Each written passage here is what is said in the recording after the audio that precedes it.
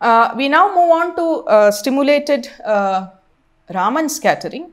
Now, in this process, what happens is you have, I've already told you the difference between Raman and Brillouin scattering.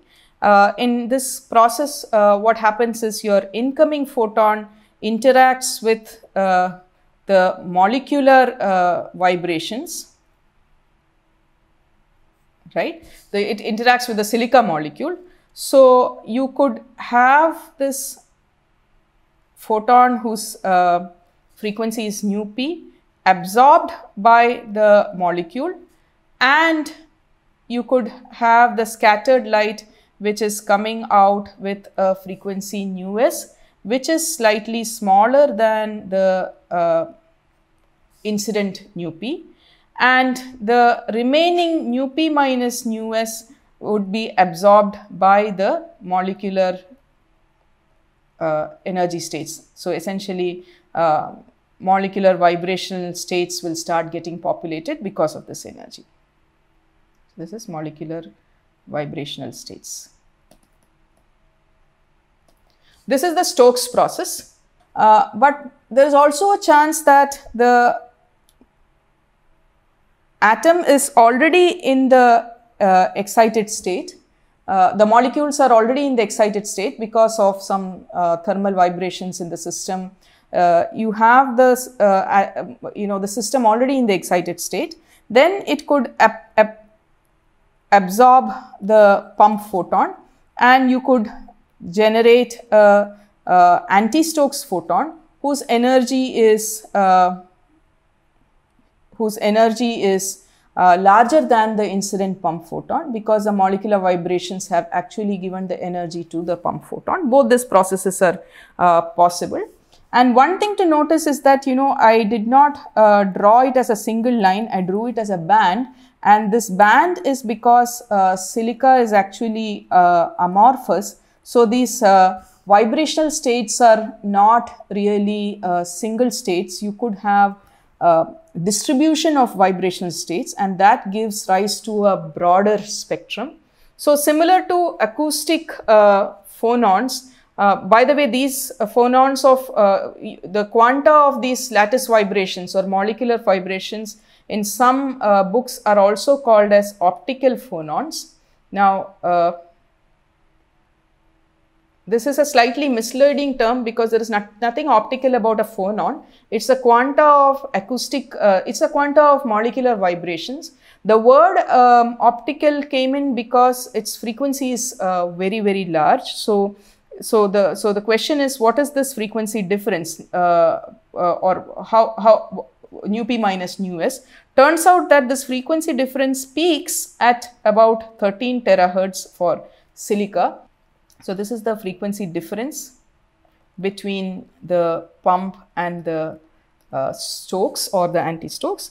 And it turns out that since silica is an amorphous material, and also that these vibrational states, depending on the lifetime of the vibrational states, it decays with a specific lifetime. So, similar to the acoustic decay time which gave rise to a spread in the gain spectrum, similarly the lifetime of this vibrational states would give rise to the gain spectrum, and these lifetimes are very, very short, which gives rise to a large gain spectrum. And this shape is not Lorentzian simply because I'm just drawing this as I may not be representing it exactly, but it's something like this. And it's not Lorentzian simply because it's an amorphous material. You cannot really assign only one kind of molecule in the whole system. So, each of the type of molecule will give rise to its own Lorentzian. So, you will have a superposition of all that, and but the overall lifetime is the width is about 20 to 30 terahertz.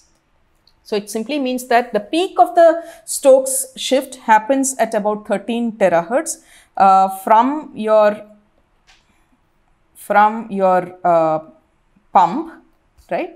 And this difference is 13 terahertz, and this 13 terahertz would correspond to roughly 100 nanometer, but the width of the gain spectrum, it's about 20 to 30 terahertz. It means that if I excite a system with a single frequency, I could have Stokes photons coming out as a result of scattering either in the forward direction or in the backward direction at any of these frequencies. Okay, and since this is an interaction directly with the molecules of the system, we don't have to worry about a phase matching, because phase matching you talk about whenever you have interaction between two waves. Okay, and the next question is this, so just to summarize, interaction of electromagnetic wave with phonon is, well, this is molecular vibrations, and the scattered light is downshifted in frequency. The gain spectrum is continuous in silica. Again, the process can be a threshold process, because what could happen is you could go in with a nu p, the system will absorb nu p, it generates molecular, well, it excites all the molecular vibrations, right? And then the next incoming photon can now interact with these excited photons. So it can work like a positive feedback system, just like what happened in a stimulated Brillouin scattering. So this also is a threshold process, and the threshold is slightly different in this case. It's approximately 16 times A effective by GR. GR is the peak value of the Raman gain coefficient, and that multiplied by L effective.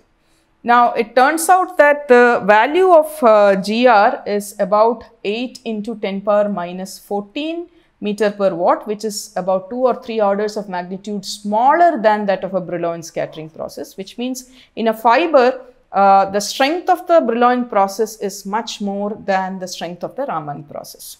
Okay, so the threshold is 0.5 watt, which is 500 milliwatt, whereas in case of Brillouin scattering, we saw the threshold is only 10 milliwatt. So how would it impact in a communication system? So even though it won't turn into a stimulated process, even because of the spontaneous process, what will happen is if you have multiple frequencies propagating through a fiber, the transmission fiber, because of the Raman scattering, the higher frequency, the pump, which is the higher frequency signals, will start losing power to the lower frequency signals. So this is in lambda scale. So higher frequency is lower lambda. So higher frequency signals will start generating its own Stokes waves. So they start losing energy. And these lower frequency signals, which is larger lambda signals, will start seeing a gain because of Raman scattering, right? Of course, this gain, this separation should be about 100 nanometer, but this may not be a problem in a WDM system where you are at only 30 nanometer. But if you are worried, if you are sending, 1300 nanometer, 1400 nanometer, 1500 nanometer, multiple colors through the same fiber, you have to worry about Raman scattering. So shorter wavelengths are attenuated, and the amplifier amplifies a longer wavelength. It takes place in the transmission fiber itself, so it is not really, you don't need a special fiber or anything. The existing fiber itself will act like a amplifier now. So that gives us the idea of making use of the Raman process, the stimulated Raman process, to make an amplifier.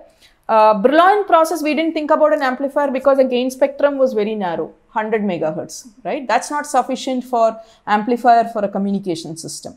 But whereas Raman's amplifier will work very well for a communication system because the gain spectrum is very broad. It's about 13 to 20 terahertz. Okay, so how would you make a Raman amplifier? You will send your signal through your transmission fiber. Just to isolate the signal from the pump, you have already learned that the Raman process happens both in the forward and in the reverse direction. But just to keep the signal in the pump isolated from each other, you would pump it in the reverse direction. Now this fiber is the transmission fiber itself. You don't need a specialty fiber. You don't need a doped fiber. So in order to ensure that the Raman process happens efficiently, what you will ensure is that you will make sure your pump is at higher frequency, higher by 13 terahertz, or its wavelength is 100 nanometer below the signal frequency. So in order to amplify 1550 nanometer, you will use a pump of about 1450 nanometer, and that is the transmission fiber is just sufficient to amplify your signal. This gave rise to this nice idea of Raman amplifiers, and in fact Raman amplifiers are considered to be very good for two reasons. One, the transmission fiber itself can work as an amplifier, so you don't need an amplifier box. Number two is that you can generate amplification at any wavelength. If you want to amplify 1300 nanometer, you pump in 1200 nanometer as a pump. If you want to amplify 1500 nanometer, you pump in 1400 nanometer as the pump, right? So it is very versatile in that sense. But the only hindsight is that we saw that the gain coefficient is very small, but which means that the pump power should be much larger than 500 milliwatts. So your system should be capable of handling large powers. Not just that, you would also have to now worry about the Brillouin process in the pump. You're trying to send the pump through the fiber, and that's a narrow line pump. So you need to take care of doing some kind of broadening so that you can push in all the 500 milliwatt through the fiber. So these are the limitations of Raman amplifiers. Nevertheless, they are used in long haul communication link, especially in submarine networks, primarily because it's very hard to keep digging and putting amplifiers in between. The second thing is also that you can use the existing fiber itself to amplify the system. There are some benefits on noise figure also in Raman amplifier. We will not go into the details, but they are not used in regular, land networks, simply because power handling of these high power pumps becomes very difficult. So they are not preferred for where there is a large requirement for servicing the network. So they are typically used where in systems where once you lay the network, you don't disturb, something like a submarine network. Okay, so that completes our discussion on nonlinear effects in the fiber. And the last important topic, related topic, is nonlinear Shannon limit. Remember, in the beginning of the course, we talked about Shannon limit, which tells you the basic limitation in spectral efficiency. Essentially, it started with capacity, and then capacity to bandwidth, or the bitrate to bandwidth ratio, spectral efficiency as a function of signal to noise ratio.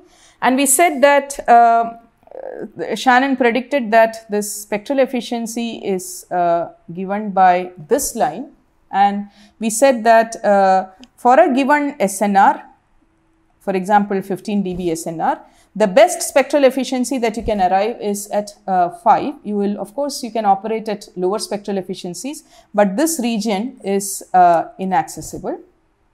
But it turns out that in optical fibers, this is slightly different, because Shannon's capacity theorem is written for a linear system.